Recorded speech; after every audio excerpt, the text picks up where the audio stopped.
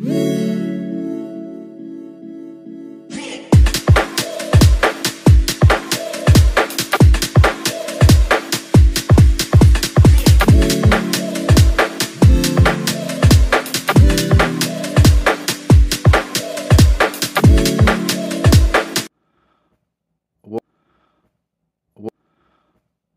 have I done?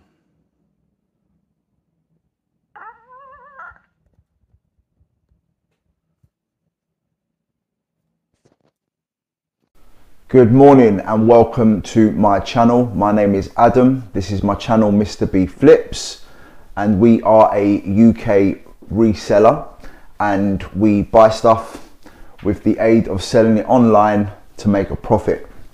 If you haven't been to the channel before, thank you very much. And today's video is about all of that. Loads and loads of media that I picked up, a massive job lot for free, roughly about £3,500 worth.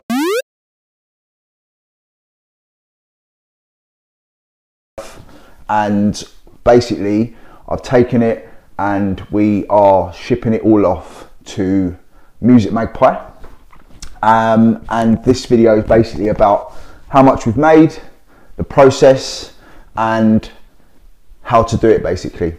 We'll also touch on some stuff that I picked up as well.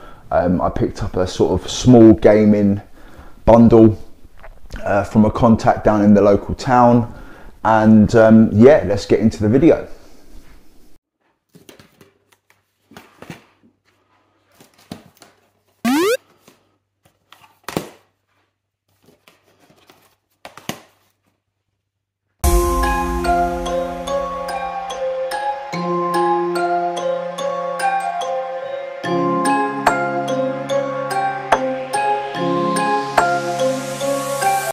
So as you can see here, I've started the scanning process. Now if you're going to use Magpie, to me it's the quickest app. There are other ones like Zifit and CEX, but I found their interface to be quite clunky. Their scan rate is not very good, but with Magpie I find it's very quick, very fluid. Just a few pointers: if you've got a massive bundle like this, and you want to maximize on the profits, what I'm doing is I'm taking out and cherry picking a lot of the stuff that will sell for better money if I sell it myself. Now obviously with this magnitude of stuff I can't do all of it because I've got nowhere to store it, but things like box sets or runs of DVDs. So for example, I pulled out all of these, the Born Legacy ones, Born Supremacy, etc, etc, because I can sell them as a small bundle. Now I'm not going to get a lot for them, but I can get more money selling them myself than I would do selling them through Magpie. And these didn't get scanned in, they didn't accept them, so I put them to one side. I'll create a bundle for those. Another thing to remember as well, you're going to come across a lot of labels like this. Now the label is right inside on the sleeve. Now if you damage that sleeve too much, they won't accept it anyway. So you'll spend best part of 10 minutes trying to pick that off, to scan it, to then find out that it's not accepted. Rule of thumb, just put it to one side and move on to the next one, purely for the fact that this is quantity over quality, and the way to make quick money doing this is quick and easy. So anything that's not being sort of scanned in, if it's nothing I can bundle, I'm going to literally drop it off to the charity shop, purely because I haven't got the space to store this magnitude of stock. Yeah, and so far I've sent 20 boxes off to Magpie. They've all been scanned in, so I'm well into making decent money. All right, so we have scanned in some DVDs, very slim picking today. This is the second run, so this is stuff that didn't scan in the first time, but it's always worth giving it another go, because Magpie's inventory levels change day on day. So it's been a week since this lot have been scanned in, because this was initially rejected because they didn't want it. It's going to take me a while to get through it all, but it will. I'm not expecting too much in terms of money from this. I may be able to nick another sort of £150, maybe 3 boxes. But I'm going through and just, like I said, select and cherry pick ones that, you know, you can get runs of, or you can box sets and stuff like that, because you can make a bit more selling them online. So for example, with this stuff, there is every Walt Disney film going. I'm talking old, new. So I'm basically putting them aside, because I'll do Walt Disney bundles of DVDs, which will go for good money and they will go quickly. So yeah, I'm going to crack on with that. But what I wanted to show you before I do is the gaming bundle stuff that I picked up.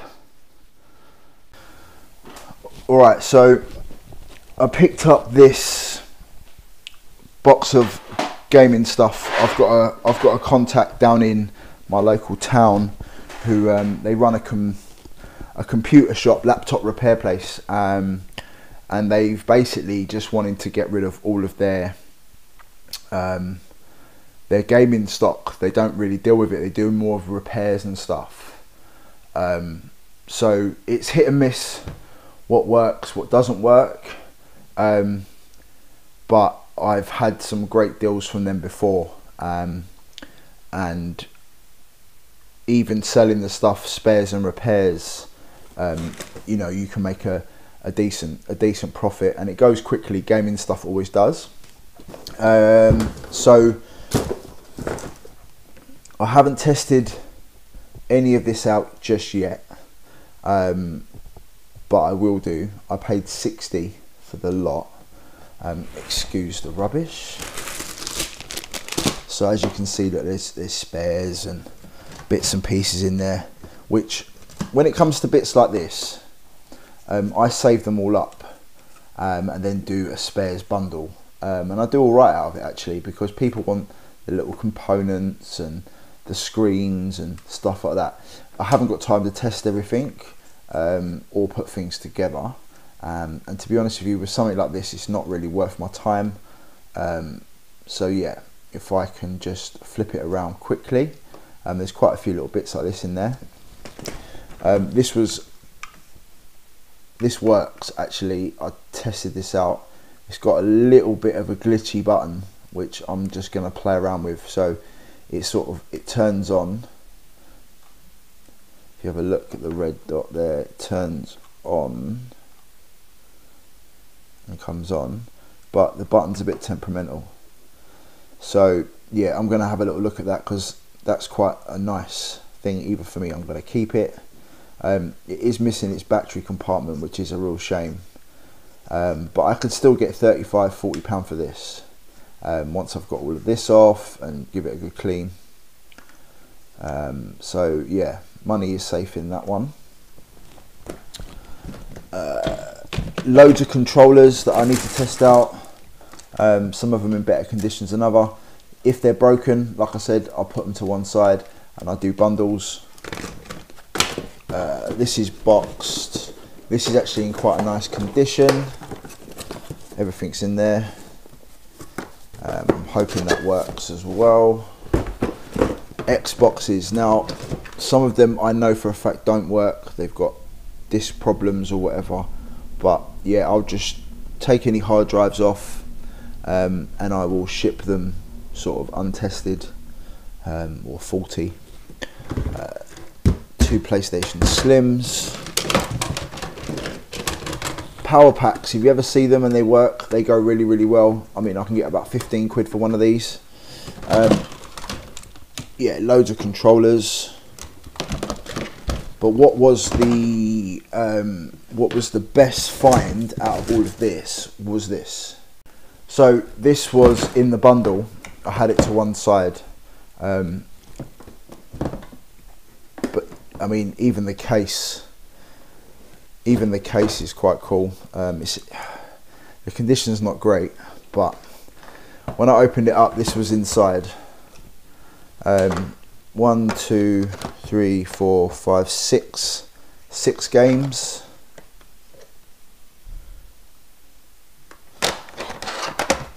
And this bad boy. Now it is in 7 games actually. It is in lovely condition considering its age. There's a few marks on the screen. But now it turns on.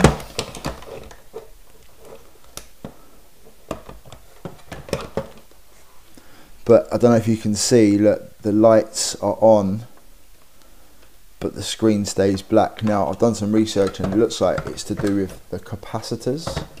So I ordered some off eBay, which were quite cheap. I've never done a repair like that before, but I'm going to give it a go because it is in such nice condition. Now I can get between 100 and 120 pound for this on a good day. So this is where my money rests really. But even as a spares bundle, I'll do all right. So there's still a little bit of meat on the bone. Once I've shipped everything out and I've sold it all, I'm hoping to get through some of that today, get it listed, get it online. But yeah, make contacts with people in shops that you're interested in buying stock from, because sometimes you can get some goodies.